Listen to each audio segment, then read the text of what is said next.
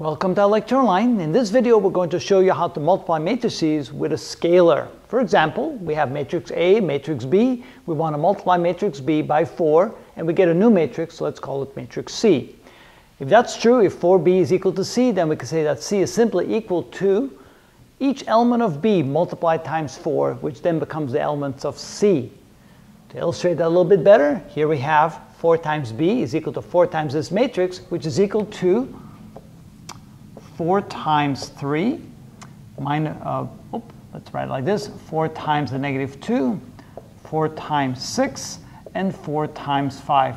In other words, we take each element of B and we simply multiply each element by that factor 4, by that scalar, and therefore we get the following result. So this is equal to 12 minus 8, 24, and 20.